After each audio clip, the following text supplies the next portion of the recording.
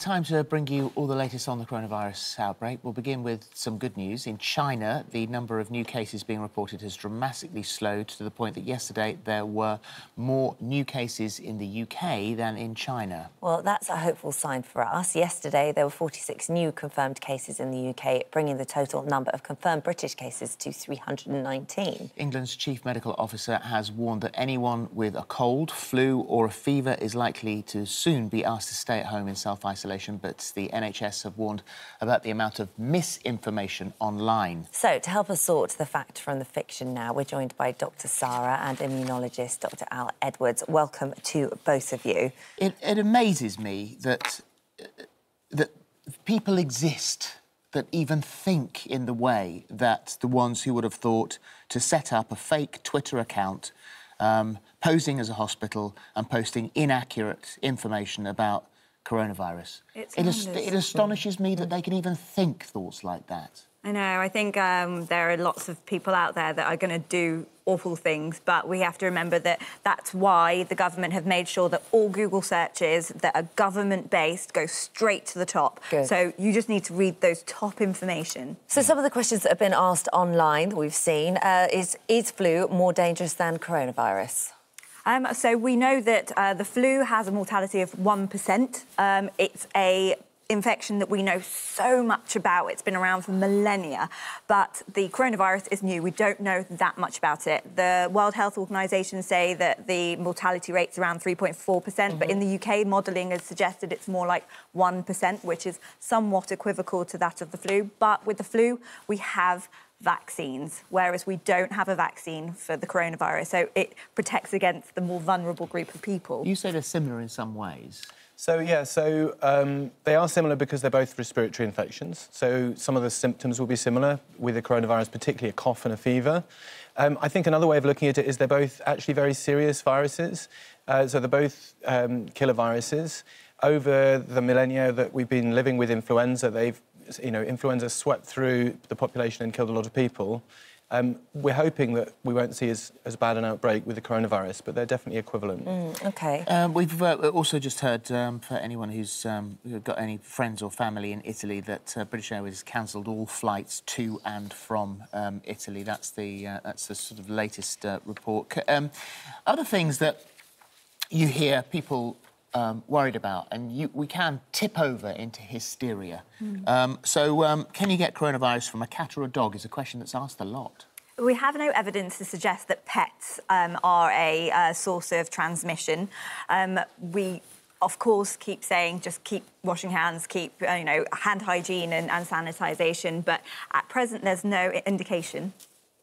So, yeah, I would agree that although we can't say for certain that the virus doesn't infect cats and dogs, what we do know is that all of the cases that have been followed in China, there's always been a human-to-human contact that can be identified. So as far as we can tell, it's spread from one person to another. OK, what about packages? A lot of people worried about receiving packages from China and that possibly that they may be infected. So I think that's a really good question because, we start to think about everyday behaviour and what might be risky. The really good news is this virus, like a lot of viruses, is very fragile outside the human body. And actually, one of the things that kills it quite well is for it to dry out on something like paper. And that's why the advice is catch it, kill it, bin it, because a paper tissue will actually, surprisingly, be quite effective at killing that virus. And it'll be the same for packages. Again, as I said earlier, people get the infection from other people, not from the tube or from packages or parcels. Yeah. And what about food? Well, food is... we don't believe that you can catch it through transmission of food sources. Having said that, there have been some documentations of the virus being in stool samples, so that would mean that it's able to pass through to the faeces. Having said that, again, the primary way of catching it is through respiratory droplets and then touching hands, eyes and mouth rather than through food. Big question. We've been asking it lots in here. Can you get it twice? So, this is the type of virus that we would expect. Once you've been infected, once you've cleared the virus, you'll have a very powerful immune response, an antibody response that will clear the virus. And that will protect you most likely from infection again. Having said that, it's that big uncertainty that because it's a new virus, we can't say for sure that nobody will not get it twice. But we would expect it to be similar to other infections where you only get it once and then you're protected. Can you get it from sex? That's another question that's been asked. Well, sex itself, i.e. through sexually transmitted infection, no, it's not a sexually transmitted infection, but it can be caught through close, direct contact. You're pretty close to the person there at the pretty time, close. aren't you? Unless you're having sex through, yeah. like, a plastic sheet, which is not very sexy at all, then it's unlikely, yeah. Shaking hands? Should we be shaking hands? I mean, we didn't shake hands. We all sort of sat down. You have that awkward, like, are we doing it? Are we not doing it thing? But can you shake someone's hand? So the infection it's spread is a respiratory infection. It's spread actually through your mouth and eyes and nose. So you won't get infected by touching something with the virus. But what you've got to think about is your hands. And I think maybe quite a lot of us are starting to think about that. How often during the day do you actually touch your face? Yeah. So the important thing is follow that hand hygiene advice. It's not just eating or rubbing your eyes, but also applying makeup. It's a really good idea to wash your hands before doing that. So you won't catch it from shaking hands itself, but think about that hand hygiene. Yeah. And one of the other things, I just wanted to do this one, because people have, once again, we've seen this question asked, should I rinse my nose with saline and eat garlic?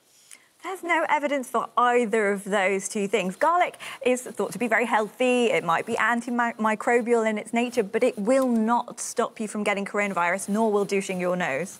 Can I ask a question then?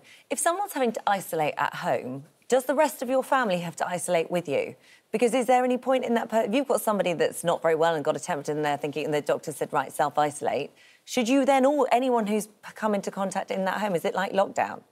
So, absolutely, that is the advice. Now, that will depend on the family setup, will depend where you're living. Maybe you're living in a flat share or something like that. It won't always be that straightforward. But it also goes back to that question about intimacy. Ideally, you stay in a separate bedroom, you use a separate bed, use separate towels, ideally a separate bathroom, and just try and be really careful not to spread it onto your loved ones. So it won't always be possible. But that's the idea, is to try and keep yourself to yourself. Thank you very much. Thank you both. Thank you for the moment. Thank you.